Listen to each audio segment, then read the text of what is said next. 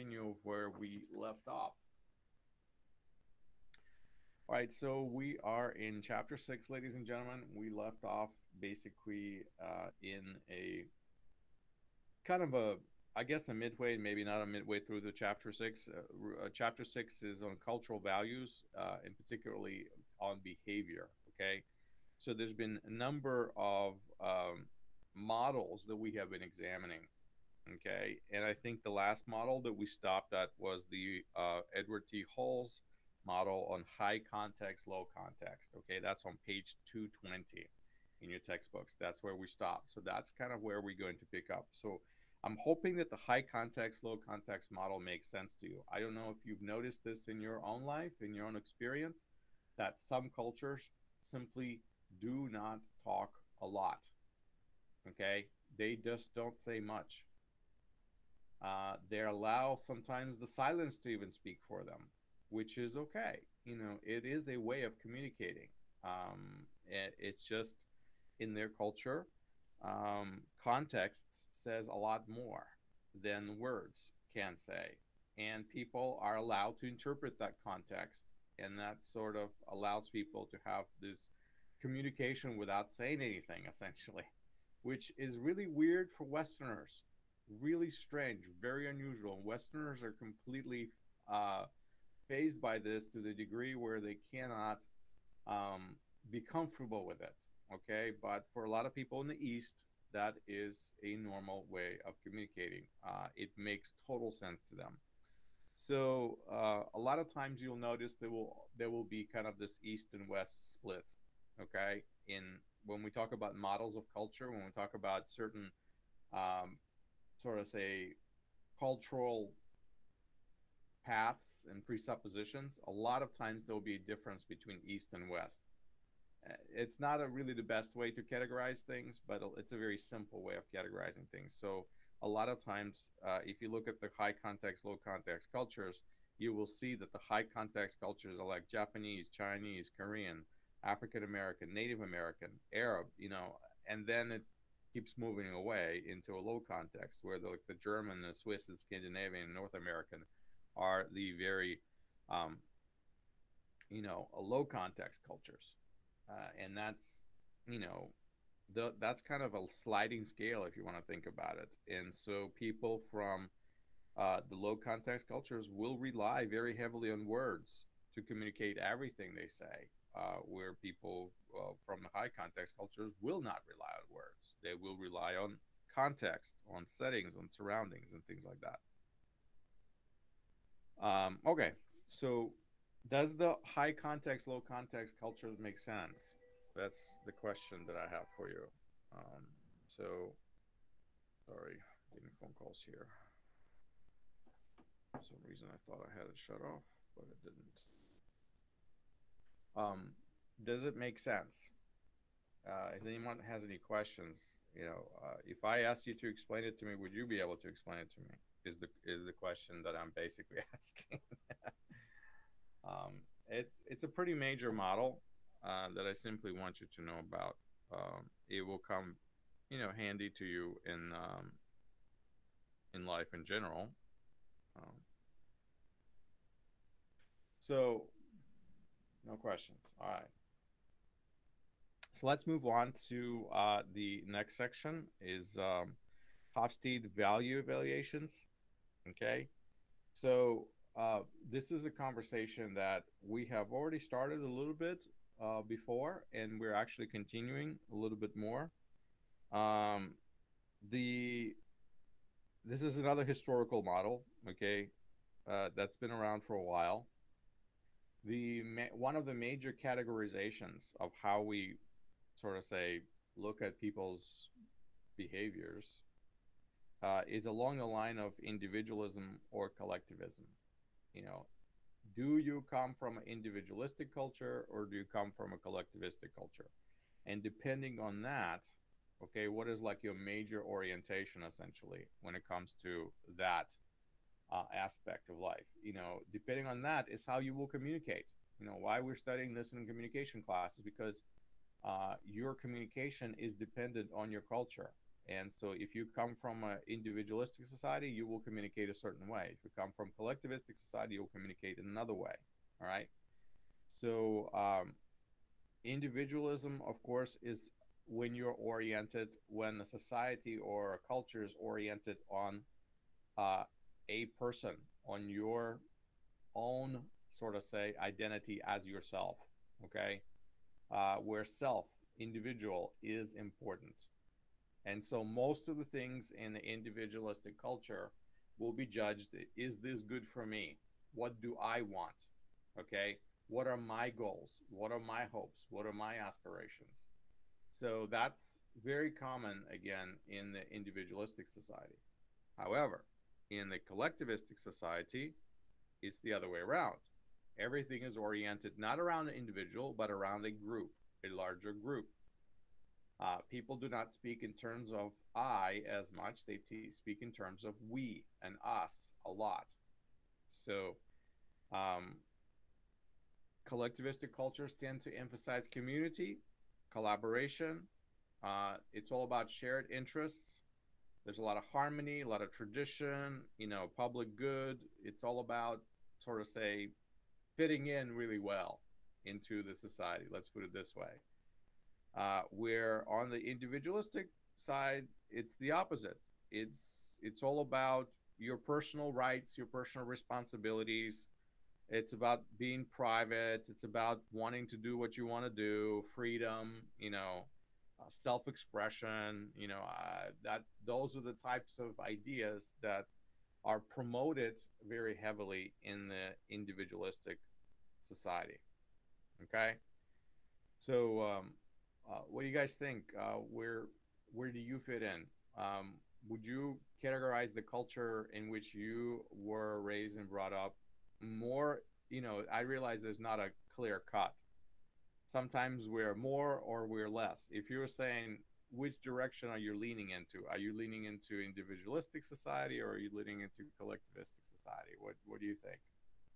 Personal kind of upbringing, culture where you were growing up, where you were raised. Anyone, just jump in, let me know. If you were to analyze, where do you come from?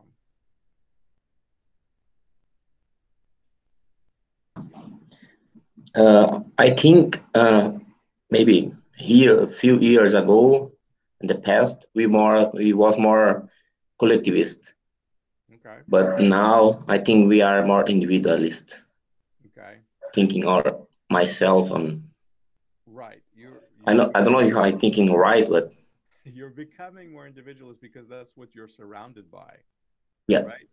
yeah, And that means you're adapting. You yeah, know, so yeah. That's right. the way that you were raised is much more collectivistic, is what you're saying. More about group benefit and more about fitting in. How does this help everyone else? Not less about your personal goals and more about the goals of everyone else around you, like your family, your community. Yeah, Okay, that makes sense, Allison. So, but now you're adjusting, and you can see that in yourself. yeah. I'm You're yeah, adapting. becoming Yeah, more of an individualist because that's what yeah, you're surrounded by. It's actually is a normal process. Adaptation is absolutely necessary in order for you to do well in a society. If you don't fit in well into society in which you are a minority, you're gonna struggle and you're gonna yeah. fight and you're not gonna succeed. And so, yeah, it makes sense. You're doing the right thing. You're adapting, but it's okay not to lose some of your collectivistic thinking. Right? You can retain that part of your culture, even maybe within your smaller community, smaller circle of friends, family that you're around. You can still switch back and forth, is what I'm trying to say. Okay.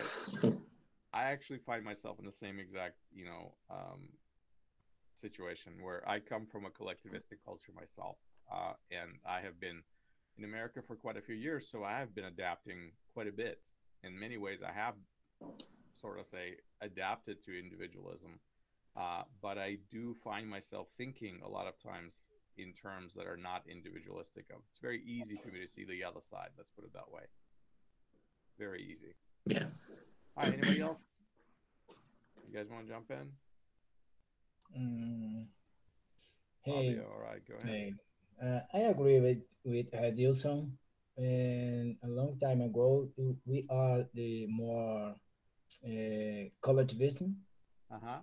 but now I think so the a lot of problems or a lot of change we have been our culture, and the people thinks in no I the thinks in yourself and another others, because I think these families is separated individualism.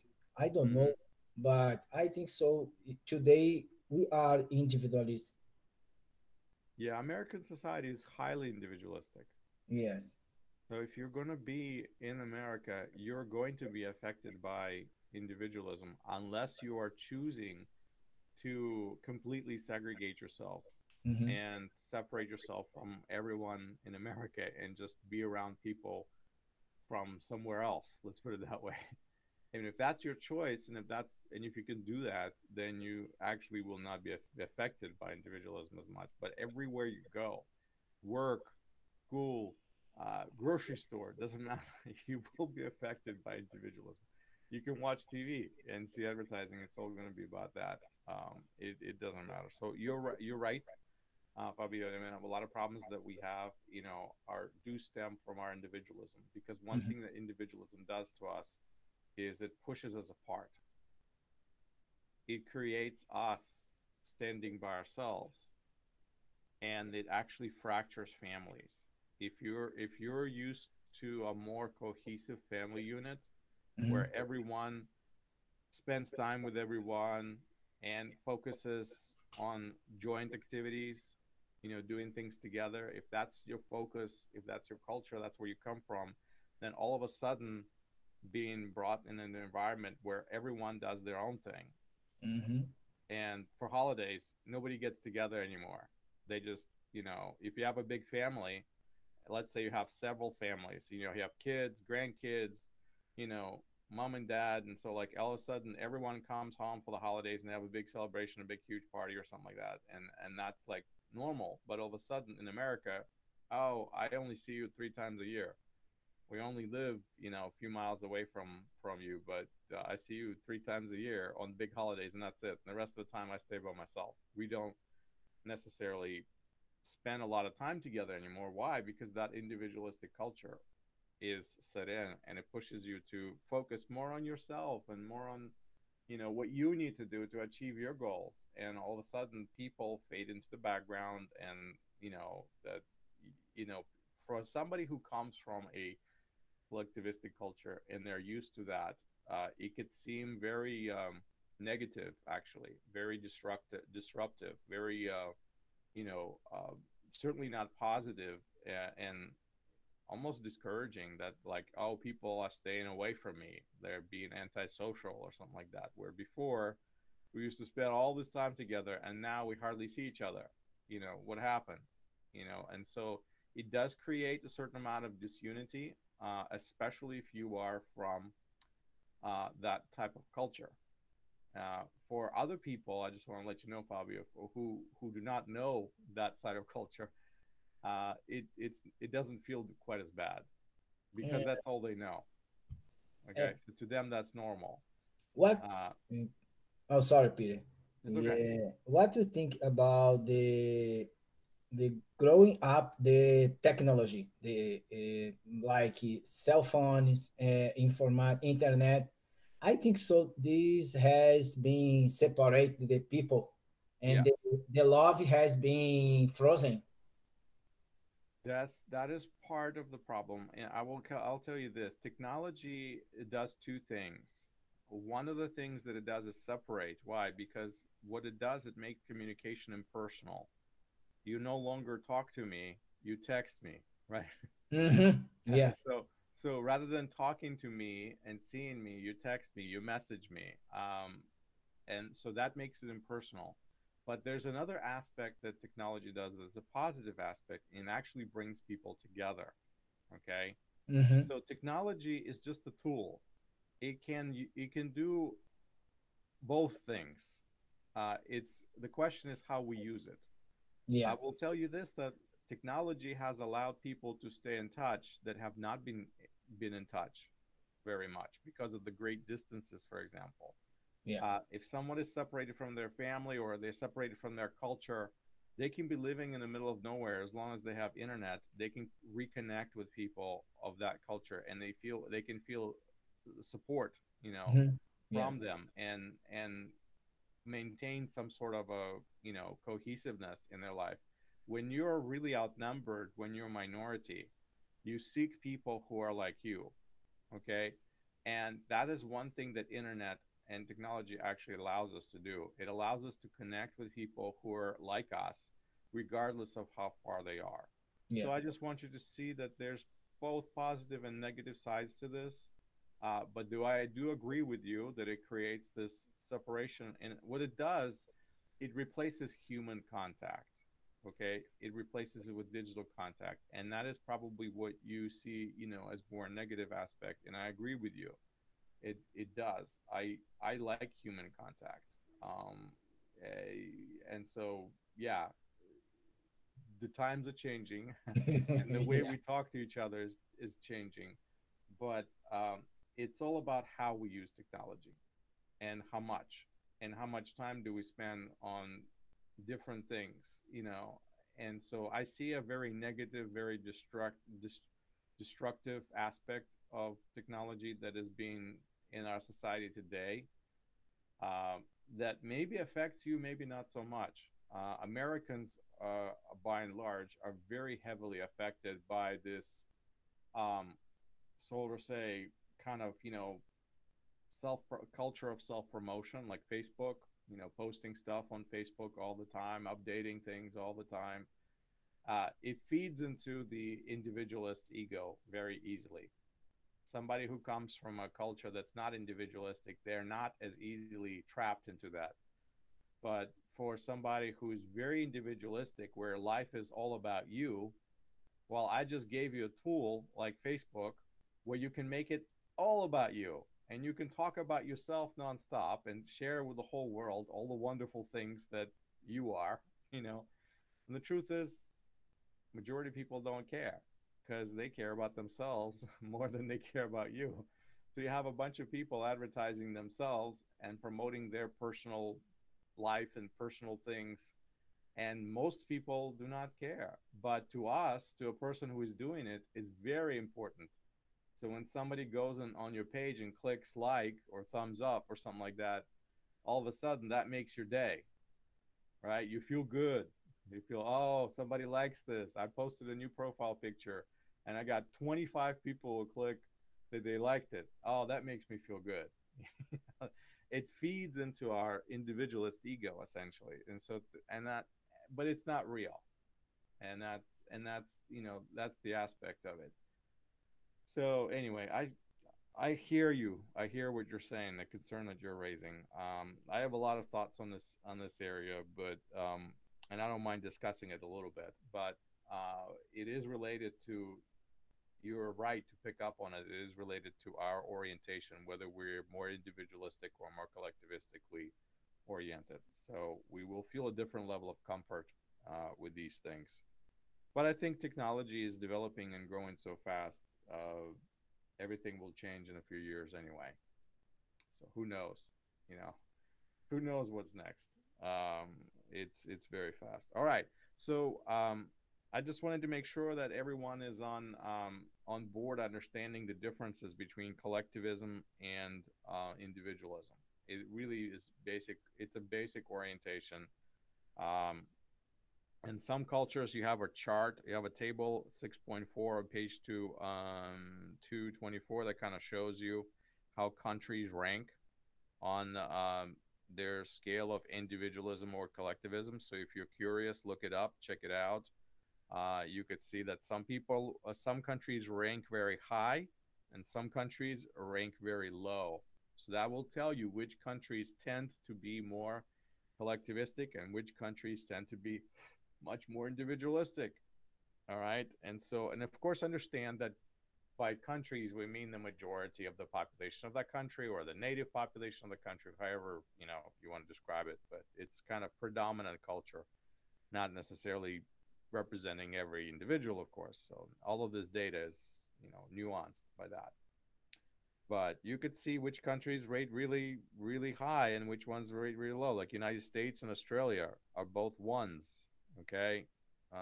One, you got Australia number two, Great Britain number three. So you could see that they're really high ranking.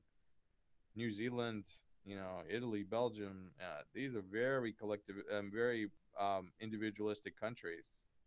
Where then you look at countries like Pakistan and Indonesia, all of a sudden Singapore, Thailand, West Africa. These are really much more collectivistic cultures. They couldn't be more different, in how they see life working. As far as it comes to uh, more of a communal orientation or more individual orientation. All right, enough about that. Let's get into the next criteria that is presented here to us from the Hofstede, and that's uncertainty avoidance. What in the world is uncertainty avoidance? Well, this is the best way that I can explain it, is that some people do not like uncertainty. Okay? Who likes to be uncertain? Imagine you meet somebody and you don't really know if they like you. You don't know if you like them. You don't know if they are mean or hard, harsh with their words. You don't know how to treat them, basically. You don't know how to approach them. You don't know quite what type of relationship you're going to have with them. And this is, for some people, people overcome uncertainty with greater rate of success and with less trouble. Other cultures have really hard time overcoming uncertainty because they are so proper in their etiquette, because they have to treat each other with such a way of respect. It's very hard for them to form a new friendship or a new relationship. Just meet a stranger and start talking, for example. For some people, in some cultures, just to meet a random stranger and just start talking to them without introduction, without knowing anything about them, is really hard. I mean, imagine you fly somewhere, you get a seat on a plane, and right next to you is this person. You have no idea what this person is like. You have no idea what their character is like. You don't know if they're pleasant or unpleasant. Maybe they are absolutely not like you. Maybe everything you like, they hate. You don't know. You're sitting right next to that person for next 5 hours, okay? And let's say they try to talk to you. How uncomfortable would you feel? Is the question. Well, by answering that question honestly, you should be able to identify for yourself what level of uncertainty avoidance does your culture basically um, put into you. Some people deal with this situation okay. They're not comfortable. Nobody's 100% comfortable meeting somebody. There's always a little bit, you know little bit of, I don't like not knowing everything about this person, always, for everybody. But some people are okay with it, where other people are almost paralyzed by this fear of doing the wrong thing, or making a bad impression, or saying something that offends that individual, or while other people are not. They don't care if they offend somebody. You're sitting on a plane and a person starts talking politics, and you know how polarizing politics is, right? You know how everybody argues about politics all the time. And so, what if you are on the opposite sides? Now you're stuck to this person for 5 hours, and they're going to ramble on about their political views, which you do not embrace, which you're too nice to tell them to stop talking and and stop annoying you. Why? Because your sensibilities of what is proper and improper telling you can't do that. So you sit there and suffer. This is exactly the kind of situation I'm describing, where people would be, trying to avoid uncertainties. So there are some cultures that would rather avoid this situation of not being certain. They would run away as much as they can from this feeling of discomfort.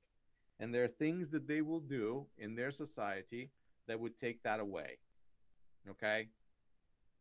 So societies that have really high, you know, hierarchical structure where status is very important, for example, those are the ones who are going to have very high uncertainty avoidance. They would want to minimize any sort of uncertainty in their lives. Where other societies that have low uncertainty avoidance, they tend to be much more tolerant. They tend to be much more open minded. They tend to be more diverse societies. So they're used to tolerating people of all sorts, let's put it that way.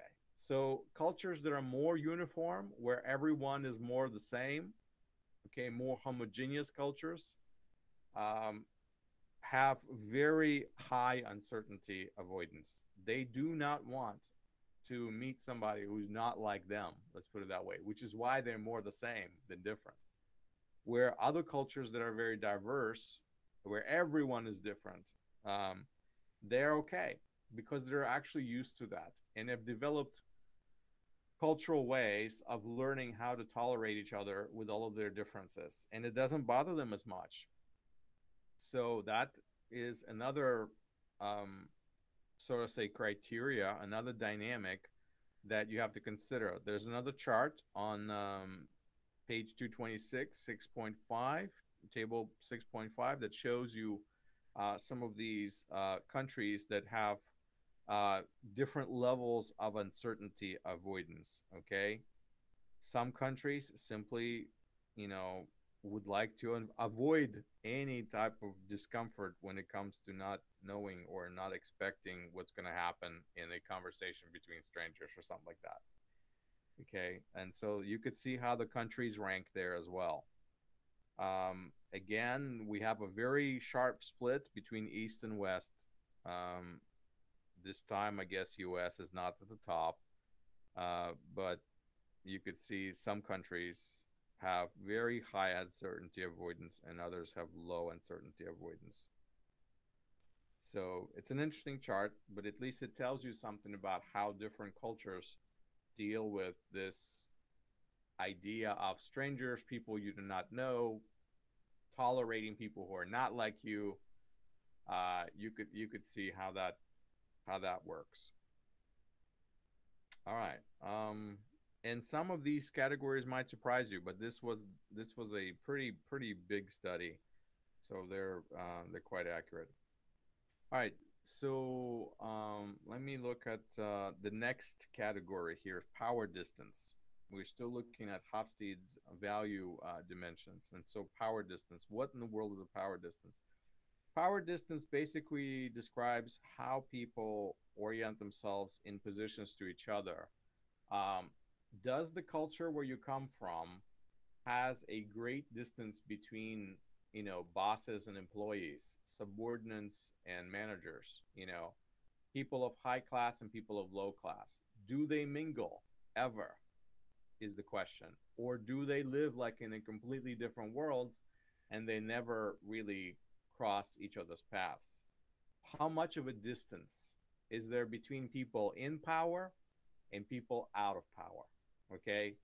And how much power you have a lot of times has to do with your status or your job position or your wealth or prestige or whatever. So this is what we call about, power distance. How much power distance does your culture teach? And I want you to think about this, where you come from, your own personal individual cultures. Do people of different classes interact together, or not? How far away do they stay apart?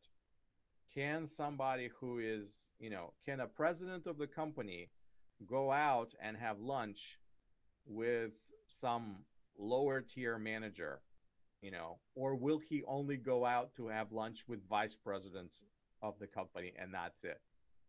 That's the question. Will there be any social contact between people of different class, different category, or will there be none? And do the people recognize that? Do they get treated differently? Do they recognize what status they feel they fit into, and are they treated, differently? So, this could mean a lot of different things. This could be your family name, it could be education, it could be your profession. You know, does this intermingling happen or doesn't? And that is, again, a question you have to ask about your own culture, where you were brought up, how you grew up, what were you taught, of how to interact with people from, different stratus of power, let's put it that way, or prestige, or whatever you want to call it. There's, power is just a construct. It's just an idea that we're trying to, use to define these types of relationships. So is it minimized or is it maximized? Do people make a big deal about their position and their status in your culture, or do they not make a big deal about it? Because if they make a big deal about it, it just means that it's very important to them, and that's how they see themselves. That is the picture they want to portray, and that is the picture they want to see, you know, of themselves, and that's how they orient themselves to everyone else. Or is it, the other way around? Do people see themselves as superior as other people in your culture because they are wealthy, more important, or whatever, or do they not? Is everyone pretty much more or less equal? And the status matters. Why? Because it gives you certain things, of course, but it doesn't matter as far as the individual goes. People are people, so to say. And this is where you are going to have huge difference between cultures. There's some cultures are very stratified, and they will not have any kind of, where it's understand, this is your place, this is my place, this is who I am, this is who you are, and we're not the same. And you don't treat me like your buddy because I'm not your buddy because I'm above you, or something like that. And then, so in some places it's like that. In other places it's the other way around. Now, how does this affect communication? Well, it affects communication hugely. Okay. So, because people, if they feel that they're on a lower status, they will feel uncomfortable communicating with somebody that they perceive to be of a higher status. It's gonna happen. They're gonna feel completely uncomfortable with that, and in fact, they will not do it. And that means communication now breaks down. Where it needs to happen, it doesn't actually happen. Why? Because people feel that they're not supposed to be communicating that way. Okay, so that's the idea. So, low power distance, high power distance, just look through those. So, it's all about what the perception in a culture is. Like, where do you fit in on the on which level are you at? And some people emphasize that in a big way, other people do not.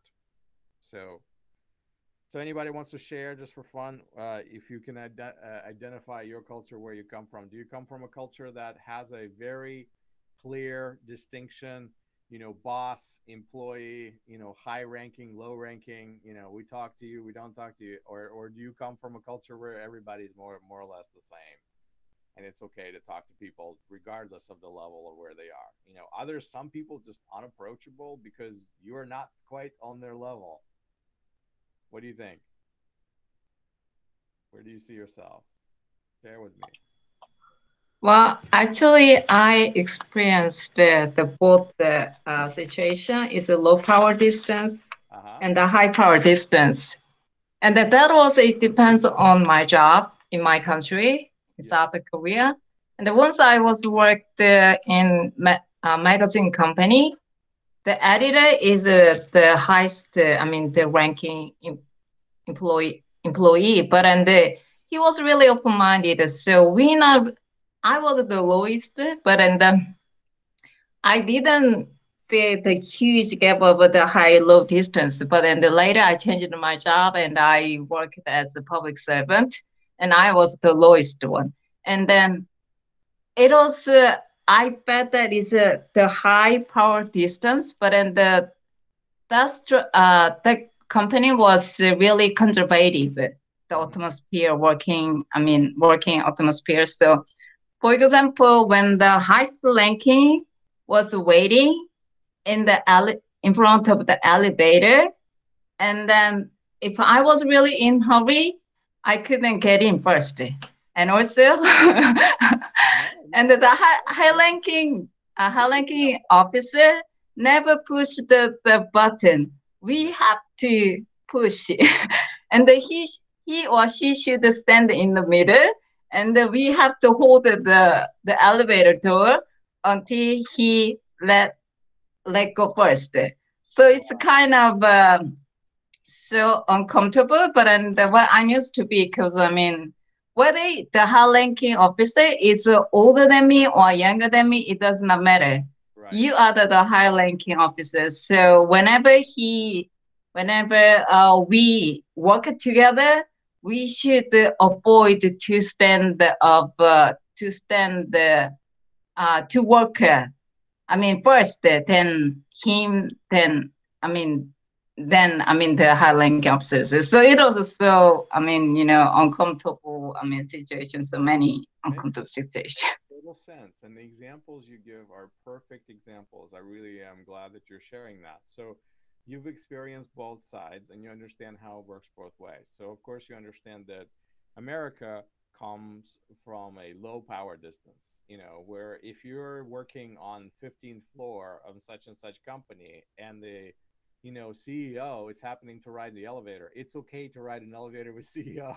It's okay to push buttons and nobody's gonna look weird on you or think strange or you're not gonna get fired. Nothing like that is gonna happen because again, in America it's different, because America has a low power distance and the rank does matter. I mean, we can't say it doesn't matter. It does matter. When you're the boss, you're the boss. But people are people and they get treated with respect a lot of times regardless of their rank, because it's just the Americans see it as a human decency, is that, hey, there's another human being. Just because, they work under me or for me, that doesn't mean I can treat them like nothing, So there's that, in a Western sort of societies, a lot of times these values are like that. So yeah, this is a great example. Thank you, Mission. I appreciate that you're sharing with me some really, really good experience. So I know that most of you have experienced either one side or the other side, or a lot of times both sides, because you probably have been around people who come from these types of situations, these types of cultural settings. And so you can understand how valuable it is to you as a communicator to have a clue of where people stand.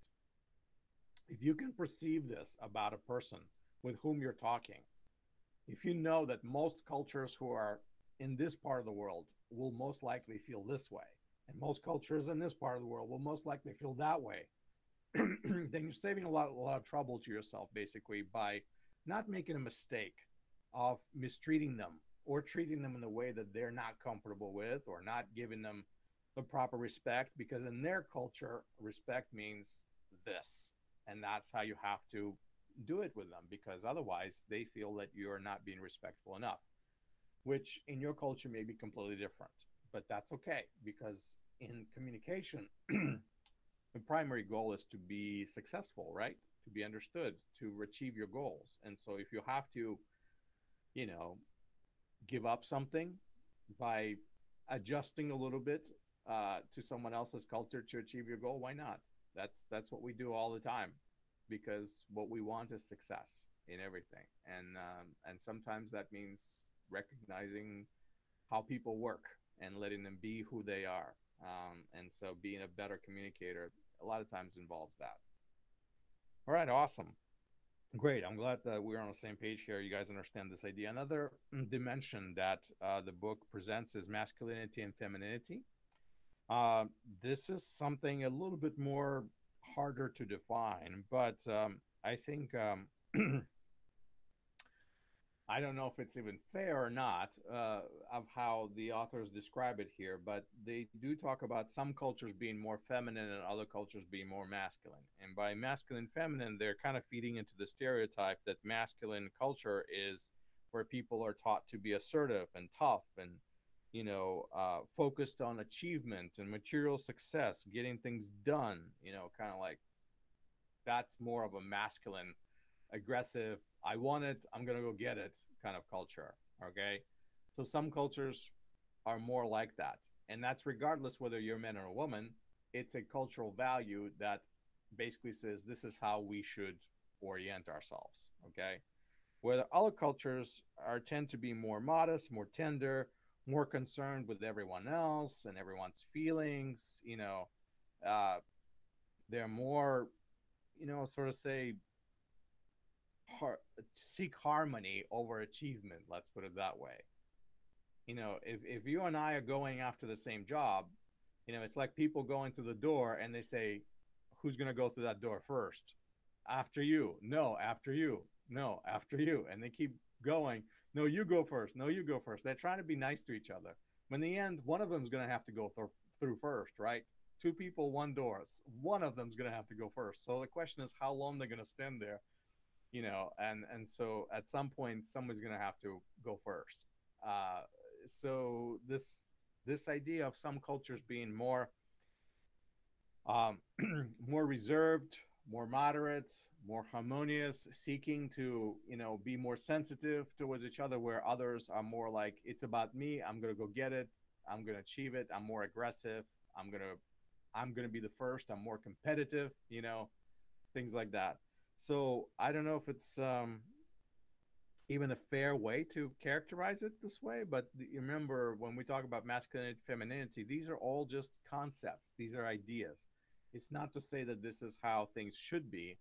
It is how they tend to be, and we're trying to find the right words to define what we're seeing in culture. So in some cultures, both men and women are supposed to be modest and reserved and tender and kind of quiet, where in other cultures, both men and women are supposed to be loud and obnoxious and outgoing and powerful and sort of say aggressive. So tell me your perspective.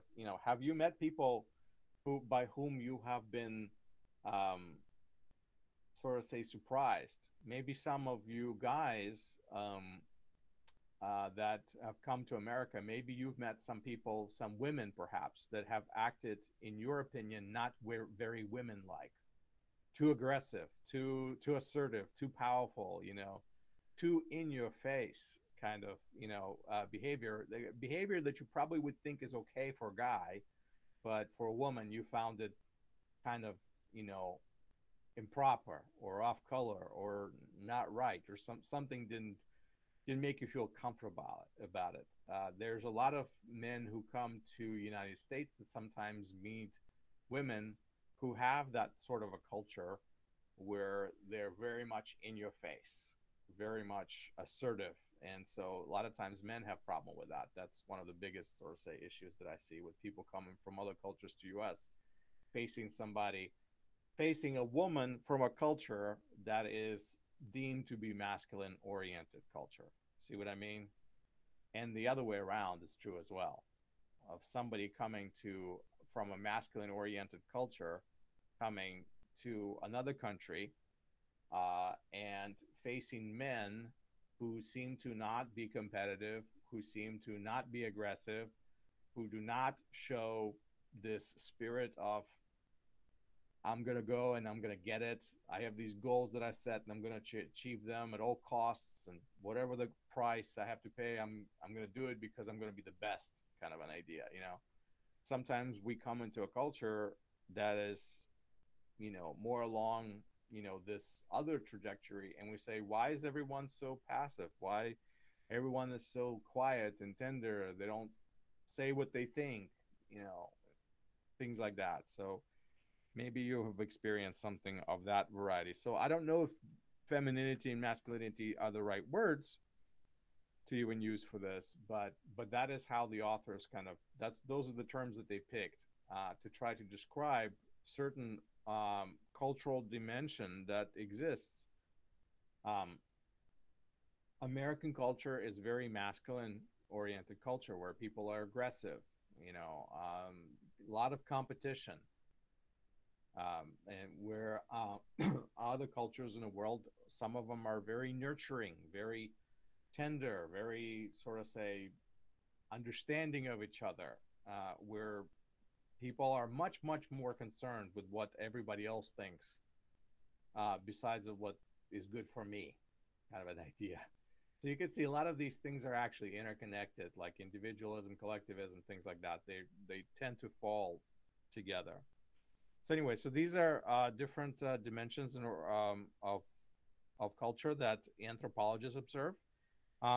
There's another dimension that they present, which is a little bit even harder to understand, actually, the short long term dimension, where basically the authors say that some cultures have a much more long term orientation, where other cultures have more short term orientation. And so, what that translates that to be is how much do you invest into a relationship?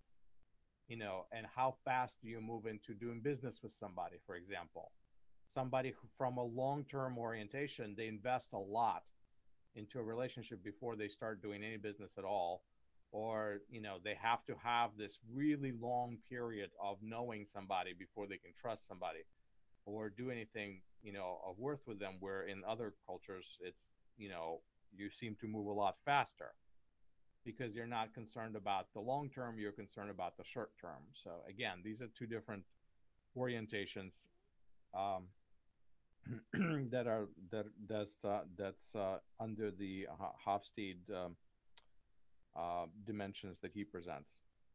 All right, so hopefully that makes sense. I actually think these are pretty helpful in how we can analyze, cultures, even our own culture. Remember, I told you that always look, always look at your own culture. Always look at yourself, because the more you know yourself, the more you understand yourself, the more you're able to understand other people who are not like you. And knowing yourself is actually very helpful. If you know where you come from and how your culture tends to be, you can then discover cultures that are not like you and appreciate them for what they are. Okay. The next section is Minkov's cultural dimensions. These are a little bit harder to make sense of. So he has um, several dimensions, like for example, industry versus indulgence. So it's much more along the lines of underdeveloped uh, societies versus uh, well-developed societies. It has to do more with economy. So what he has noticed that some people in more developed societies focus much more on indulgence, meaning doing something nice for themselves, taking a long vacation, leisure, investing to them, having fun and enjoying themselves is way more important than being productive. Let's put it that way. And then of course, people in cultures that are less developed, that are less affluent, that do not have as much wealth, uh, they're focused much more on industry and focused much more on hard work. They don't seem to prioritize vacations or fun time, leisure activities. And so that changes culture. Again, an indulgent culture, you know, uh, says, oh, it's okay. I'll spend whatever I have to spend on this. Oh, I know this, this jacket costs so much. That's all right. It's worth it. It's really nice, and the reason why they say that is because they have money. And somebody from a more industrious culture says, no, no, no, no, no, I can't afford that. I'm gonna have to wait for a sale or something like that. I'm gonna wait until it goes on clearance, then I'll buy it. Or maybe I don't need something that nice anyway. This will do just fine. So you can see where one person's value pushes them towards more indulgence, another person's value pushes them from more of sacrificing something that they want for the sake of being more conservative, more thrifty, more economically, conservative, basically. So this is true of many areas of life. of indulgent cultures versus industrial cultures. Now, the next category that Minkov presents is a little even harder to understand, in my opinion. So he calls it monumentalism versus flexumility, which is kind of a made-up word. Um, so monumentalism, of course, has to do with monuments, people who feel very proud of themselves. People are very much focused on their achievements. You know, they feel like I've reached this goal and this is it. That's the top. Versus the other one is a mixture of words: self flexibility and humility. So people basically exercise much more humble approach to life. So how much are you going to tout your own achievements, basically, versus how much you're going to be humble about it and not make a big deal about your achievements? So how important is this to you? How much do you self promote your importance? Okay. Some people are more falling along the lines of monumentalism, and other people are going to fall along the lines of what he calls fleximility. Okay, and you could see there's a table on page 233, table 610 right there, and it's a very interesting list of criteria that they have created here. So again, if you want to understand cultures, why people are the way they are, this may help you, but this may also help you to see the um, the opposites. Like let's take one feature right here from this chart, number 3. Truth is absolute or truth is relative. This is one of the biggest philosophical arguments that are out there. Is there such thing as truth? You know, a lot of people say, oh yeah, there's truth, but how they define truth is different. Is truth absolute or is truth relative? And some cultures would say, yes, this is what the truth is, and there's no other truth, and this is it. This is the one true right way, and everything else is wrong. Well, that's a culture that takes an absolute approach. Where another culture would say, no, it's not like this. This is true, and this is also true, and this is also true, and that is also true. In fact, all of these things are true in their own way, and none of them are exclusively true. Now, that may drive you crazy, but that is how a lot of times people look at life. Now, when people have a serious cultural crash, so is when their culture teaches them that truth is relative, and then they become Christians, let's put it that way, which teaches them the truth is absolute. They have a huge culture clash in their own mind, within their own personality. They have to either adapt to accepting the claims of Christianity, which are exclusive, for example, versus they have to be flexible and allow those claims not to be as loud, which would basically undermine Christianity, because Christianity is exclusive. You see what I mean? You see how this can create a conflict within people? So imagine somebody coming from a Hindu culture, right? And just imagine, you have somebody from a Hindu culture and they become a Christian. And all of a sudden they have to believe in one God. And everyone around them believes in many gods. And they have to believe in one God. And they say, there's only one God. And your family members will come to you and say, yeah, okay, so fine. So Jesus is God, but so is this guy and this guy and this guy and this guy and this guy. And they go, no. He's one and only, none other. And they're like, why would you do this? I'm accepting your God, but you won't accept mine? See, this is where the conflict starts. Now you're going to have a huge fight in the family. I'm being kind and nice to you by including your belief into my system and saying, that's all right. We can work with it. But you're being mean by saying, no, only your way, and all the other ways are false. So you have an open minded versus closed minded. You have absolute thinking versus relative thinking. And that becomes a huge culture clash. In fact, if you want to know, this is one of the biggest issues in India today between Hindus and Muslims. That is the biggest argument they fight over all the time.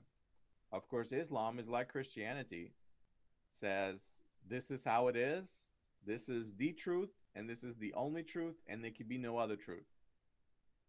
Now, you can understand that in Hinduism, it's much more diverse. There's many truths. This is true, and this is true, and that is also true. If you read the chapter we were going through on Hinduism carefully, you probably noticed how there's many paths that all lead towards the same goal, essentially, right? Everything leads towards enlightenment, and so all of these, ideas that Hindus have are tolerant of other ideas. They're not exclusive. This is not the only way. You can go this way, that way, and still get there. But in religions that are much more absolute, like Islam or Christianity, no, there's only one way, and this is the only way you're going to get there. And all the other ways do not lead into that direction.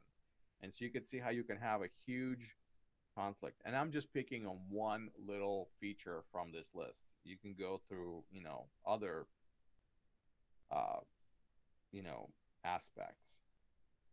Here's one I'm picking from the list just for fun. Suicide is unacceptable. Suicide is acceptable. What do you think? Monumentalist culture will say suicide cannot happen. Unthinkable. Cannot. It's just unacceptable socially on any perspective. Does it happen? Yes. Do we like it? No. Do we agree with it? No. We don't like it. We don't want it. We don't agree with it. It's wrong. Again, that's what monumentalism, sort of say is going to say. Where they're in other culture that's much more flexible, they're gonna say, "Oh no, it's just fine. If that's what people need to do, that's what they need to do." Do you see how people will be split on this idea? So, and it doesn't even have to be a religious idea. It can be a cultural idea. I realize that the religion feeds into this, but it could be just a social idea, a social construct. And so culture which you come from, regardless of the religion, sometimes will teach you these things, that it's okay or not okay. Let's say Japanese culture. What do you think? In Japanese culture, suicide acceptable or unacceptable? What do you think? I think Japanese, they think suicide is one of the way to prove themselves innocent. Yes, it's honorable. Not that it's just acceptable. In some ways, it's the preference. It is the best way sometimes to prove your point. I'm a good person. I'm going to kill myself. To a Westerner, if you say that to an American, they're going to say, "What are you, crazy? How does that prove anything? You're dead. You're gone." Like somebody from Western culture does not understand that type of thinking at all. It makes no sense to them. And so you could see how in Western society, life is one of the most important things. You fight to preserve life. To simply end your own life makes no sense. Just think about all the emergency vehicles we have in hospitals where we save people's lives. People go on a list so that they can get a kidney donated, a heart transplant, all these things. The medicine that was developed in Western society to save people's lives is, enormous. The amount of money people will spend to save a person's life just to give them another year or two or three, maybe, they're very sick, but they're going to spend massive amounts of time and money to preserve that person for another year, for another 2 years, for another 3 years. We're in another society that doesn't look at life the same way. They're going to say, just let them die. Why spend that much resources to keep a person alive another year? Well, what's another year? That's not important. Let him go. So you see how these types of decisions that people make are actually driven 100% by culture and by what culture says is right or wrong or proper and improper or how people are oriented. This is how much culture drives us to feel a certain way, to believe a certain way, and act a certain way, and behave a certain way. And all of that essentially filters down into communication. All right. Let's see, another dimension that Minkov presents is exclusionism versus universalism. This is another one. Um, Kind of similar to what we talked about before. Basically, it talks about how exclusionism is when you have very little communication between people within the same culture based on their group membership, basically. Okay. And universalistic orientation, of course, is the opposite, where everyone is treated more along the same lines. So this is very similar to the high power, low power distance ideas that was in Hofstede's model. So this is Minkov's basically version of the same, where he just calls it exclusionism versus universalism, where people are excluded based on being a part of a group or not being a part of a group, or they're included regardless of being a part of a group or not being a part of a group. Where so that's excluding people versus including people based on their class or position, you know, or status where they are. So another aspect over here that is presented by yet another group of anthropologists is the concept of tight and loose cultures. It's an interesting way of looking at things. So, what do they say? Loose cultures are characterized by weak societal norms, and they have considerable tolerance for deviance from the expectations, meaning you can do different things in the society and nobody's going to be so upset about it. If somebody decides to paint their house purple on my street, or something like that, people are not going to be upset about it. That kind of stuff. I don't know. Maybe I'm exaggerating. Maybe I'm using a bad example because we live in a society where we have covenants and restrictions in our neighborhoods and things like that. But if I want to paint my house purple or blood red or something like that, can I do that and get away with it? Or will my neighbors come and be angry? What does it matter what house I live in? I like blood red, so I'm just gonna do everything in blood red. So that's loose society. A tight society will exhibit very strong established societal norms, and they will have a low level of tolerance for any sort of deviations in society. Which means if this is how we are as a people, and you're expected to be this way, if you don't behave this way, then you are deviant, you're different, you are outside of the norm, and we're going to treat you as such, basically. So basically conform to our collective way of what's normal, or we're going to mistreat you and ostracize you.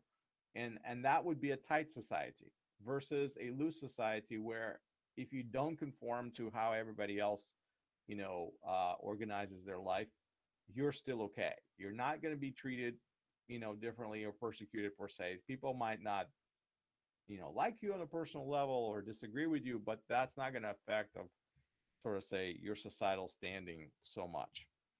You're allowed to be different and weird and strange and things like that. So things like that. So that we come up against these cultural divides all the time. I think you guys raised this before. I think somebody raised this before in class with the whole issue with like tattoos or something like that. People getting tattoos or people getting tattoos on their faces, places like that. How in different cultures that has been seen as very, very negatively, and all of a sudden you have people who don't fit into that. They want to have art on their face, and it's permanent, and it's ink, and it's not going away. So where other people who come from, let's say, an Aborigines culture, where they do these types of things, and it's normal. This is their expression of their tribal identity, or it's meaningful to them. Where it just different people have different tolerance, sort of say, for these types of things. So, and societies will, you know, either regulate it or not regulate it. So, in our society, people tend to regulate it. In America, where we live, um, there are certain jobs you're not going to get if you have tattoos all over your face. It's just not going to happen. You know, they're not going to hire you for certain jobs just because what you've done with your face. So, or some companies will allow you to have all the tattoos you want as long as they're not showing. So, but you cannot show them, display them, so things like that. All right, let's see where we are in the textbook. Just want to make sure we're not too far. Let's take a pause. Let's take a break, and we'll come back. And let's say 10 minutes. Walk around, stretch out, grab a coffee, sandwich, whatever you need to do. We'll come back and we'll pick up the rest of the textbook. All right. So take a short break. Don't quit on me. Just mute yourself and turn off your camera and take a little break. All right. So 10 minutes, 10:18 right now. 10 minutes.